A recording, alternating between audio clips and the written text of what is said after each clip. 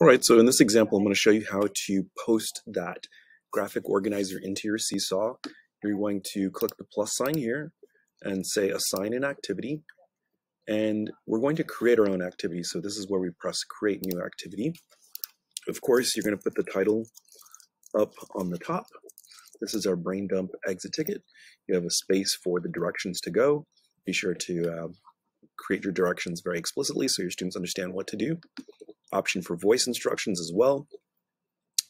Down here where it says add template for student responses, you're going to click the plus sign here and click upload and choose select from computer so that you can go grab the picture.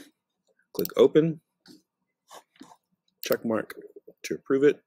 At this point, you can add in any extra pieces that you want. These pieces that you add in, like shapes and pictures, text, they're going to be movable by the students. They can be dragged around, so that's really nice. Click the check mark to post it, and just finally save it so you can assign it to your students.